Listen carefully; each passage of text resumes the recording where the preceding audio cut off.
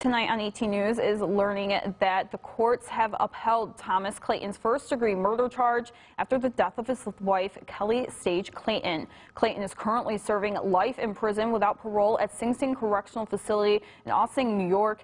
The former Elmira Jackals hockey player was found guilty in February 2017. Clayton's attorney argued there wasn't enough evidence to uphold his conviction.